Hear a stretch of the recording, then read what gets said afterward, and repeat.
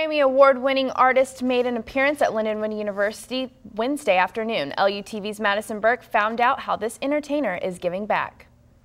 Nelly arrived at Lindenwood University Wednesday afternoon to present his black and white ball scholarship to two deserving high school seniors. The singer says that this is an event that he anticipates throughout the year. The cause is something awesome. Something I look forward to every year. I look forward to the black and white ball, and I look forward to this day. This is the fourth year that Lindenwood and Nelly have partnered to provide these scholarships. The scholarships were presented to Jordan Powell and Letitia Goss right here at the Lindenwood House. Goss is planning on going into criminal justice and is thrilled for the opportunity to attend Lindenwood. Oh, it's really overwhelming and exciting. It's just, just a lot of excitement.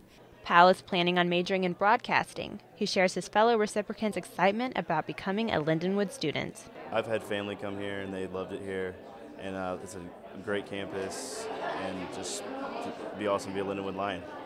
Lindenwood President James Evans believes that the event is just one way that Lindenwood shows the world the character of the university. So it really is an outstanding example of the type of institution we are. That's what it does for us. It communicates our institutional persona to the rest of the world. Both students receive full tuition scholarships for their time at the university. Nelly says that providing these scholarships reflects the joy he receives when he gives back.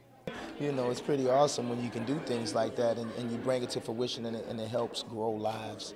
So to have them kids here today, this is what it's for. For LUTV, I'm Madison Burke.